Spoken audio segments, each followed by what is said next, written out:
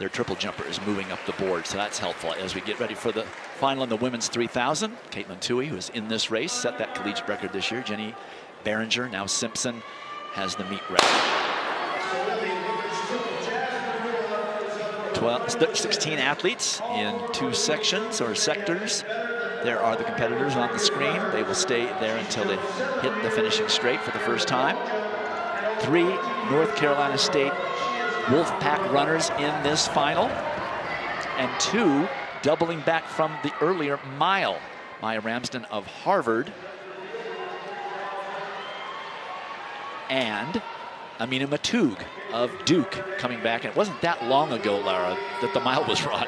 Not at all. 13 of the 16 in this field earned cross-country All-American honors just this fall. Of course, Katelyn Tuohy among them. You mentioned that she's the collegiate record holder. She is going for her 2nd title of this championship and her 4th NCAA title in 10 months, Dwight. Olivia Markovic of Notre Dame in the lead. Field a little bit bunched up so early in the race as we come around with 13 now laps remaining. Let's step aside for a couple of field events. Dan, 3 jumpers over 14 meters in a collegiate championship. So Jasmine Moore just keeps getting better and better, and now she really is a triple jumper who can contend for world level medals. Back to the 3,000 meters with coming up to 6 laps remaining. And you like what the Alabama duo is doing right there up front, starting to push the pace a little bit. They took it over from Markovic of Notre Dame, and then also in the mix, worth noting, Taylor Rowe of Oklahoma State. She is the reigning champion in this event. I talked with her head coach, Dave Smith, about coming into this field as the reigning champion, and he said that last year they had to convince her about 2 days out that she still even wanted to race. She was just filled with all sorts of nerves and self-doubt, and really she came in seated about the same as she was last year, but she's run faster, so she's in great position as well to be in contention right there up front. Wanted to point out as well, West Virginia's Kaylee McCabe, the outstanding Canadian steeplechaser, coming into this event fresh. So one of those who has the advantage of not having all of the altitude already logged under their legs. And in talking with the coaches and how the altitude affects you, we've seen a little bit of this. It's not a gradual fatigue. It's more like falling off a cliff. That's why you see such an instantaneous impact when you start to see them feeling that altitude and the detriment. Katelyn Tuohy has come into the lead now. Mercy Chalenga has paid the price for going up and slowing the pace down. She's dropped back to 6th. Hilda Olamomoy, the Alabama runner, right behind Katelyn Tuohy. And then Taylor Rowe up there in 3rd place.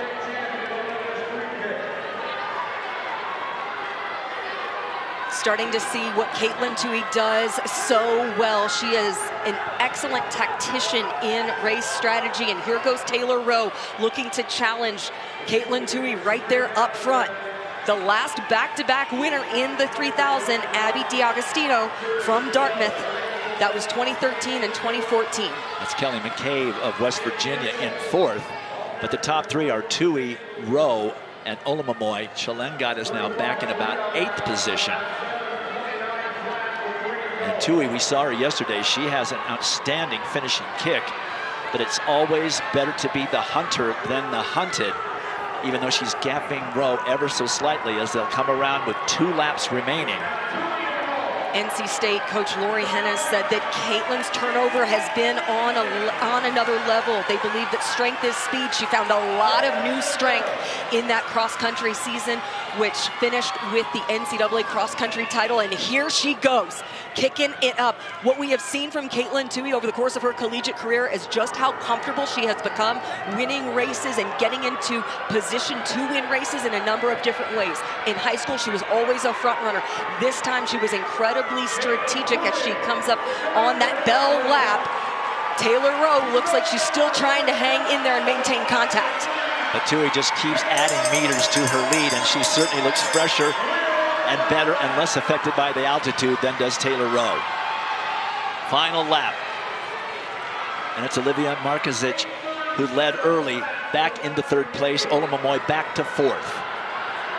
But it is all Katelyn Tuohy. She won the 5,000 meters last night with an outstanding sprint over the last several laps. And she just keeps extending her lead here in the 3,000.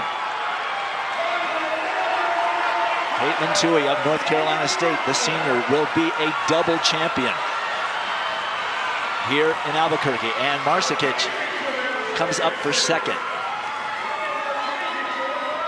9:11.61 for Ollie Ostrander at altitude for Boise State back in 2019. And Tuohy runs 9:10.07. Her last indoor championships as a collegian. And it looks like she's the only one from North Carolina State of the three in the final to score. The coaches that we've talked to describe Katelyn Tuohy as just a generational talent, and she exemplifies why exactly there. She goes championship in both the 5K and the 3K, the first woman to do that since Carissa Schweitzer of Missouri back in 2018. And that's something that will thrill John. He loves to hear a Missouri athlete's name being spoken. Katelyn Tuohy wins it in 9:10.07. Olivia Marquez right at the end gets second. Taylor Rowe, the defending champion, finishes third, and John is with the champion. I am with the champ. Right now we've got a hair tie situation, but we'll get that. I can talk. You can talk even that? Okay. First double at 3 and 5 since Carissa Schweitzer, and I imagine that's a better double than second and second. Yep. Your thoughts on how this race developed and how you decided to control it? Yeah, we talked about it beforehand, and we talked about going with the K to go, and I tried to take the lead and got held off a little bit, but stuck with it, squeezed it down every lap, finished hard, and yeah, it was really, really good, a lot better than last year. Size up the year for you so far. You got a cross-country championship, now 2 indoor titles. Just how it's been so far as we're getting ready to go to the outdoor season. It's been awesome. I've had a really good year with the girls, so yeah, we're looking forward to outdoors. We got Raleigh relays coming up. We're hosting ACC's outdoor again, so we're looking forward to run fast in Raleigh, so it'll be a good outdoor season. Cross-country champ, 3 and 5 champ. Oh, by the way, Dwight didn't run the mile, but I did set the collegiate record in that as well. Congratulations. Thank you. Dwight?